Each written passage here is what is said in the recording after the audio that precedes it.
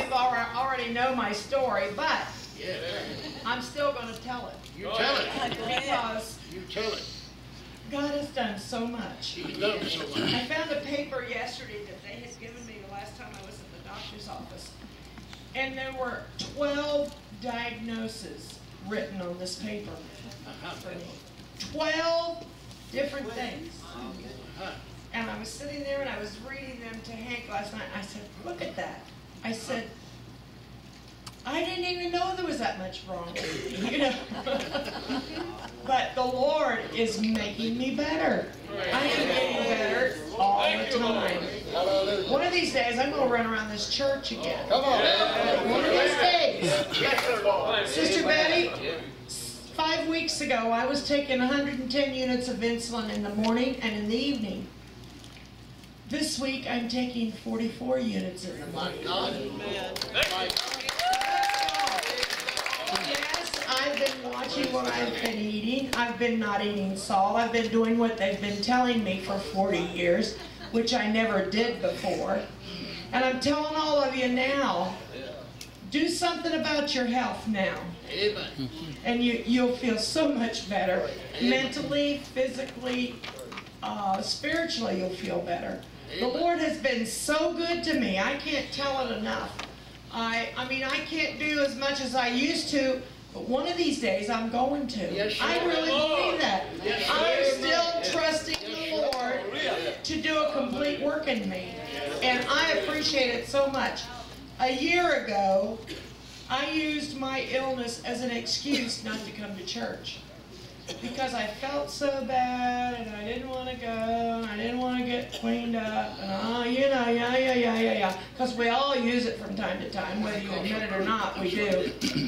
But something got a hold of me.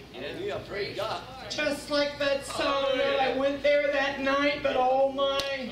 I went there to fight, but oh my, that night something got a hold of me. I began to say, Lord, there's got to be more than me just sitting here and waiting to die. Amen, Sister Judy. Amen. And I believe He helped me. Come on. And the biggest thing that He's helped me with is my attitude about the church. Come on, Judy. Amen.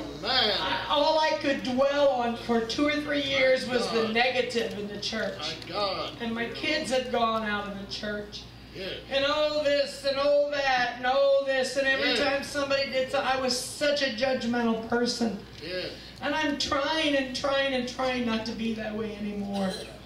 And I'm saying, Lord, help me. When I see something that, you know how was that? I'm saying, oh Lord, I want to feel that way. Lord, help me to love them more. And you know what? It works. It works. It's not me, because that's not in me. Because I'm such a criticizing person.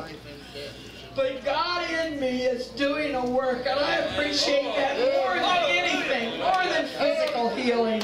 I appreciate Him healing my heart, healing my natural heart. Yes, He's doing that a little at a time.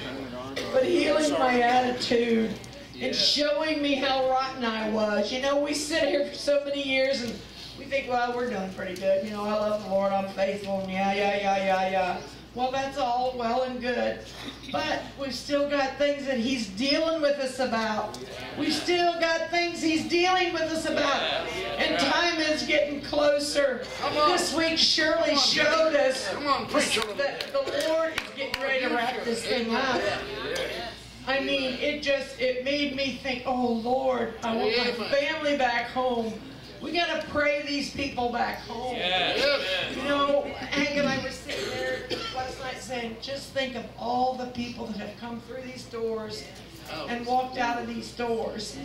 If just half of them came back, there wouldn't be enough room for them. But God has a plan, and I really believe He's going to depend. He is depending on us to pray and pray and pray and pray to bring these folks home and help us to be ready to receive them in love. And I appreciate the Lord tonight. I love what He's doing in my life. I love what the Lord's doing in my church. I love it. I love Him. Hallelujah.